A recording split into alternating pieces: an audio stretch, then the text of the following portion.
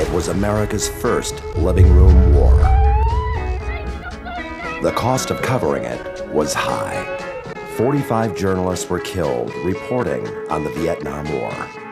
One man filed more stories from Vietnam than anyone else. His name was Jim Bennet. No roll call of the dead in Vietnam will ever be complete until it includes the names of the dozens of journalists who died covering the entire Indochina Holocaust. Their names don't appear on any memorials. They probably never will.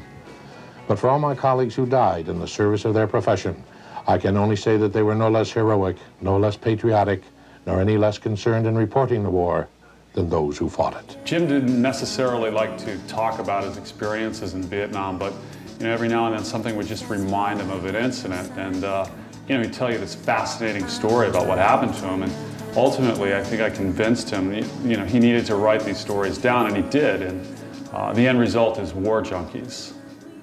More on that tonight from NBC News correspondent Kerry Sanders. My name is Kerry Sanders, and I'm a correspondent with NBC News here in a group of Marines doing what Jim Bennet did almost 40 years ago. He was in a different part of the world, but I'm here because of Jim Bennet. Jim Bennet was a war correspondent and inspired me.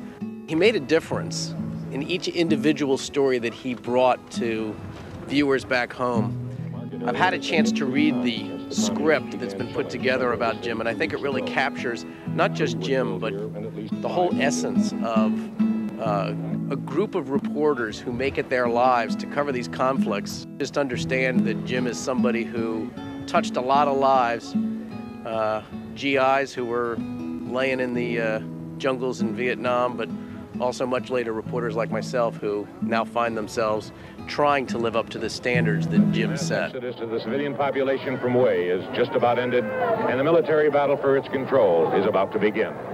This is Jim Bennet, ABC News in Da Nang. War Junkies, when the story of your life becomes prime time.